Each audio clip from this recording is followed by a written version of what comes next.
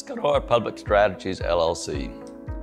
A tip for you to consider in 2024 is, number one, like I said in previous segments, that the Latino voter is a persuadable voter. It's not a base voter.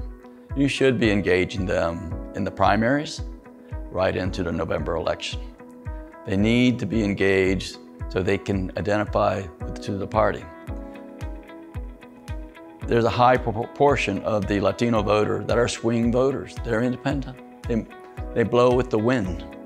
That's why you see certain counties down in South Texas actually show up red every once in a while.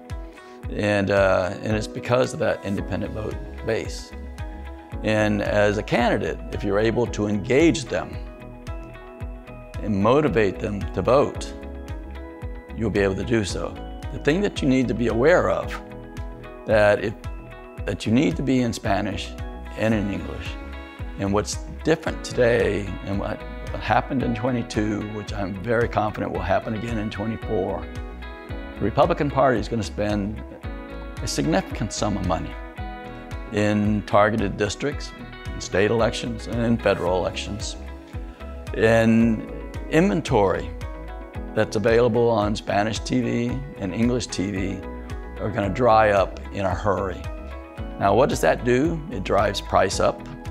Now, as candidates, you have pricing. It's pretty stable, but the inventory piece can get locked down and block you out. And so it's important as a candidate to be budgeting their spends in the Spanish media and the English media if the composition of your districts merit it.